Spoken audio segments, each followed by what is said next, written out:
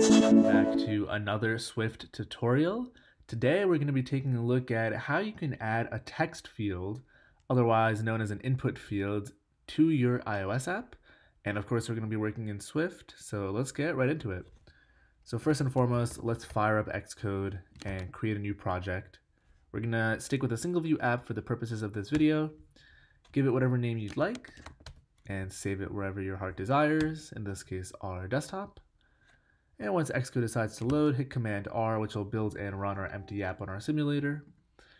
Let's expand this Xcode window and start talking about text fields. So a text field, as you can imagine, is a super critical part of any app to search something, to enter a comment on an app like Facebook, to type in an address for a Maps app, so on and so forth. So let's head to our storyboard. We're going to be adding the text field in here. You can also do it programmatically, but we're going to be adding it in here and working via an outlet to manipulate the text field and learn more about it. So let's start by changing the background color of this view, and let's make it something darker so we can have our white text field on it. Let's make it that gray. Let's come up here and search for UITextField. Let's drag it on. And let's apply some constraints to it. Let's say 20, 20, 20, and the height, let's give it a height of 55. Hit enter. Let's also add a button below here. And let's drag it in. Let's say, I don't know, let's say 10, 20, 20, 52, and let's also horizontally center this button in the container by clicking that, and then horizontally in container. Let's head to our view controller, and here we're going to create two outlets to connect to our button and text field so we can reference them in code. So we're going to call it field, UI text field. We're going to call this one button, and it is a UI button. Let's also create an IB action, which is what's going to get fired when we tap the button. And let's go connect this stuff in the storyboard. So let's right click this. Whoops, let's right click the view controller and drag from the field to the field and drag from the button to the button, and from our action to the button as well. And in this menu, let's select touch up inside, and let's run this app and see what we get. So I know I went through that kind of fast, but I'm going to be explaining what all this jazz is, so bear with me. So if we click in this field, we can see we get the keyboard and we can start typing right away. Cool. We hit this button and nothing happens. So a text field is any input field that Apple provides, and it's highly configurable in terms of appearance, but also functionality. We can notice when we clicked in this field, we get a QWERTY keyboard that's standard looking. We can also change it to be the number part of the keyboard, so not like a number pad, but it can default pop up with this view. Like I mentioned, it could actually also be a number pad if you want to enter in a phone number or digits or a social security number or a credit card number. We can also change the return key type, which is this guy over here. So we can have this be a blue button that says done. It could be a button that says search. So whatever you need to fit your needs. And what else can we do? We can do quite a few things actually. We can also manipulate properties like auto capitalize words, auto correct, and things like that. So let's actually do that. So let's head back to our view controller and let's do some stuff with this. So let's say field.return key type, and we can see we have a bunch of options in here. So let's do done. Let's also do field.auto capitalize, and let's do words. In other words, every word we type, as it implies, will be capitalized, the first letter of it. Let's do field.auto correction. type.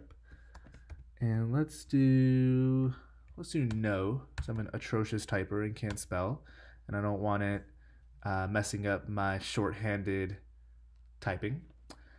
Let's see, what else could we do in here? So the text field also has a delegate, and I'll get to that in just a second, but let's actually run this and see what we have so far. Cool, so if we start typing in here, the quick fox jumped, so we can see that every word is capitalized, the first letter of it. We can also see this button down here changed. When we click it, nothing actually happens, which is something we're going to resolve. And in terms of autocorrect, let's just type in some gibberish. And we can note that it's not correcting, which is what we expected. So let's actually first talk about dismissing and showing the keyboard. Dismissing and showing the keyboard relates to a concept called the responder chain in iOS. And it's a pretty rabbit hole of a topic, but for the purposes of this video, what I want you to understand is we want to show the keyboard when this text field is focused, and we want a way to tell iOS this text field is no longer the focus, hence make the keyboard go away. And we do that by updating the responder, which is similar to focus. So when we run our app, if you noticed, the field does not get focused by itself. We have to click it for the keyboard to appear. What if we wanted the keyboard to appear by itself? What we can do is we can say field become first responder. And if we run it, we'll see that the keyboard appears right away. Now what happens when we hit this done button? We want, in theory, the keyboard to go away. So what we can do in here, we can say field. Now you would imagine it's called dismiss first responder, but it's actually called resign first responder. And we can run it. Keyboard appears, start typing, and then we can hit the button and the keyboard disappears. Now let's run it one more time. What if we want to start typing something and then we want to hit the enter key, in this case on the keyboard here, and we want the keyboard to go away? Well, we can do that too, and we do that through the delegate. So the field that, like I mentioned, has a delegate, and we can see here it's a UITextField delegate. We're going to say that is self. Now it's going to give us an error because we haven't told this view controller that you're also the text fields delegate. So let's do that down here by saying extension of view controller UITextField delegate, and let's run the app. No more error, but we haven't really done anything. So if we hit the enter key here, nothing happens. So there is a function in this text field delegate that we could implement called should return. So the whole thing is actually text field should return instance of the text field, and we want to return it a bool. So we basically want to say should this text field return. So we're going to say text field dot resign first responder return true. Let's run, and we can type in something in here, and in this case I'll hit enter on my laptop's keyboard, which is the same as hitting that button, and we see our keyboard goes away. So let's type again and hit this, and we see our keyboard goes away. Now what if we want to hit that button and we want to check what the user has typed? Well, we can get the value that they've typed through a property on the text field. So we can say,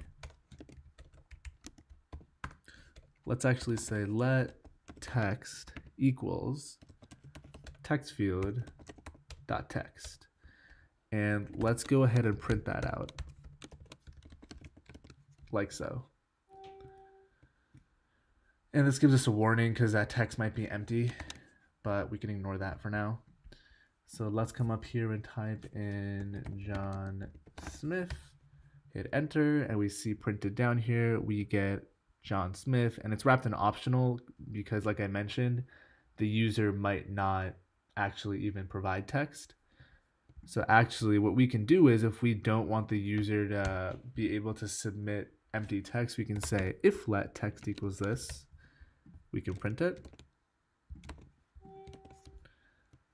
And if we run it one more time, if we open this, if we see that we hit enter on this, nothing is printed because the user doesn't have any text in here, and we hit the return key. But if we type in something and hit this again, it gets printed out like expected. So yeah, those are the ins and outs of a UI text field, its delegate, and a few properties. You've also seen how to get the text out of a text field. If we hold Command and click into the UI text field, you can see all of the various methods that Apple has provided for us in here that we can use to get stuff out of the text field and manipulate the text field.